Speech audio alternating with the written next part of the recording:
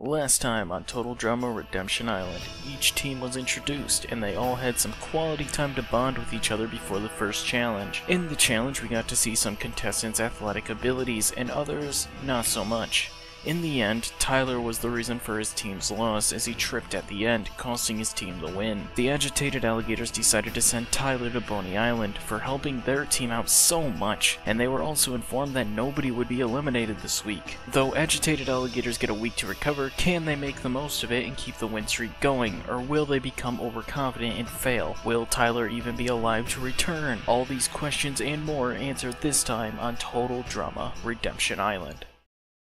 Tyler returns back to camp and Wayne and Raj welcome him back, saying how they've missed him while he was gone and they've been trying to come up with some strategies for the challenges. Tyler just walks past them, exhausted after last night. In confessional, Tyler says that he likes Wayne and Raj, it's just that if they had to survive what he did, they wouldn't want to speak either. Joe asks Tyler if it was too much for him and tells him that if it was, then he should just quit now, which makes Tyler angry and he says that he will show her. He will be the reason they win this challenge. Joe just scoffs at that, thinking it's nothing more than bravado. Sammy and Justin go to Tyler, and Justin says that it's good to see him back, while Sammy asks if he's okay. Tyler says that he survived it, but he doesn't think he could do a second night there in a row, so they should definitely win this week's challenge. Sammy is a bit worried by that, and overall by the state of Tyler. Justin in confessional says that Tyler is an idiot, but it's not often that his positive attitude is broken. That island must be incredibly dangerous. He would definitely like to see Tyler go there more so he would eliminate himself. Dave and B are talking about the contestants left, or more so just Dave talking, and Dave asks who they should get into an alliance, with the only real options they come up with being Sammy and Tyler. On the agitated alligators, Trent is playing guitar for Ella, with Beardo adding sound effects of other instruments. Damien walks over impressed by the whole thing, saying that he can't believe Trent and Beardo are so talented they should be in a boy band or something. Trent immediately says no to the idea, saying that the last time he was in a boy band it went south so quickly that it ruined any desire for him to join one again, and besides he only wants to play for one girl on his team. Axel is watching from afar and she goes to Eva before saying that they need to split Trent and Ella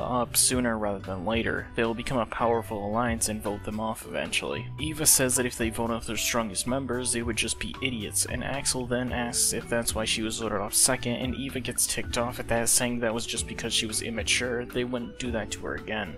Axel just tells her to think about it and leaves.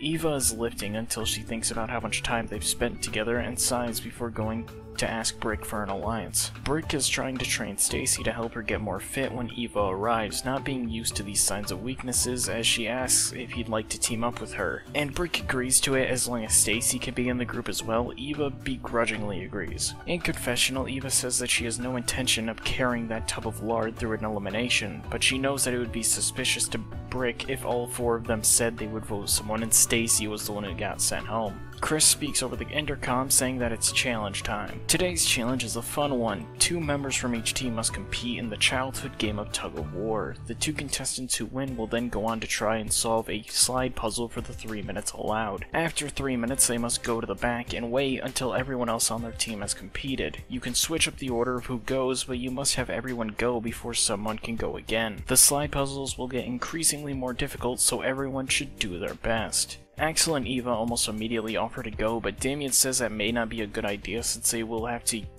solve the puzzle.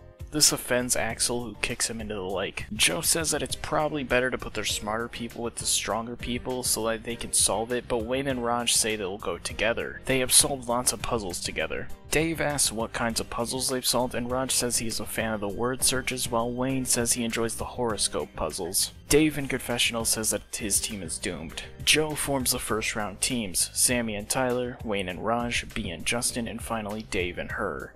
Joe says that despite her being the best leader, puzzles aren't her strong suit, so she hopes Dave can pick up the slack, and Dave says he'll try his best. They start out and Axel and Eva almost immediately beat Tyler and Sammy and go to do their puzzle. Axel tells Eva to take a break and she will do this, and Eva does so. Eva in confessional says that she is only listening to her because she admires how strong Axel is, nothing else. Axel finishes the 3x3 slide puzzle right before the 3 minutes are up, and Chris says that the next will be a 5x5 and the next people should go. Brick and Stacy go next, and they are against Wayne and Raj. However, Brick and Stacy are mostly held back by Stacy, and Wayne and Raj go forward and fumble with the pieces for 3 minutes until their time is up and the next round starts. Trent and Ella versus B and Justin. It's a bit tougher, but Justin and B end up powering through, and Justin asks B if he can do this alone, and B gives a signal of agreement. Justin gives a sigh of relief and leans back while B finishes the 3x3 in record time. Justin congratulates B, and B goes to the back while the final round of the first set commences. Joe and Dave versus Beardo and Damien. Though Beardo and Damien are stronger than Dave, Joe really carries this group and they win. Dave rushes in and is going as fast as he can before eventually solving it before the 3 minutes are up.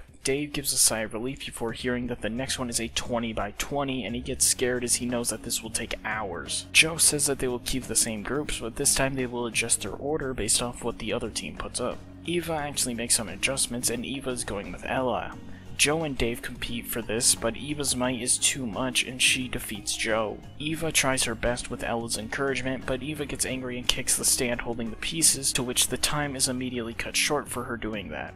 Eva apologizes to the others, but they don't want to hear it, as now their progress is reset to nothing. Beardo and Axel go next, and they face off against Tyler and Sammy. Tyler and Sammy are no match for Beardo and Axel, and they lose once again. Beardo is actually able to solve the puzzle with ease. In confessional, Beardo says that he loves puzzles. This is a cakewalk for him. Finally, both teams have the 20x20, and the match is B and Justin versus Brick and Trent. It's a tight matchup, but B and Justin win, and B goes again, but he seems a lot more nervous as he tries his best but can't do it as time runs out. Damien and Stacy are the final ones up with Wayne and Raj. Surprisingly, they are able to win, but only because Damien is able to use their momentum against Wayne and Raj, causing Wayne and Raj to fall over before Damien pulls the rope to victory. Damien is trying his best and almost solves it, but Stacy then says that this reminds her of her great-great-great-great-great-great-grandfather who invented the first slide puzzle by tearing a picture of her wife into several pieces and making a game out of it while she was away. This distracts Damien and he yells at her to stop talking, but the 3 minutes are now up. Wayne and Raj say that they've got this in the final round and that they figured it out, and Joe just says fine to that since they've got nothing to lose. The other team puts up Beardo and Damien in hopes of finishing the challenge quickly.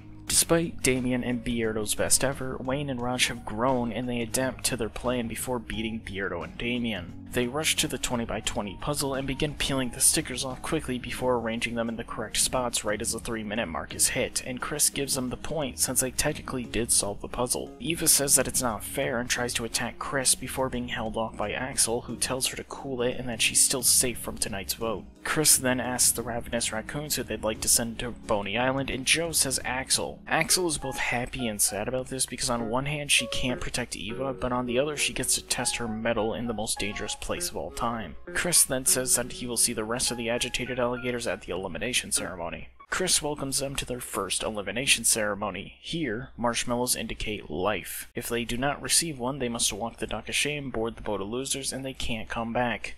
Ever. But first, Chef, tell them why some of them may be eliminated. Chef starts with Eva, saying that her temper caused her team to fall behind and she almost got herself eliminated for trying to attack the host. Stacy, you caused the team to fail because of all that blabbing. And finally, Damien.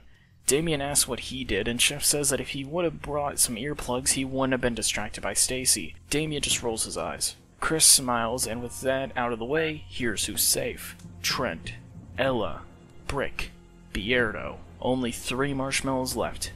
Damien, you are safe. And finally, the first person going home is... Eva stands up and says that it's fine. She understands why she's gone, but Chris tells her to sit back down before continuing. Like I was saying, the first person going home is...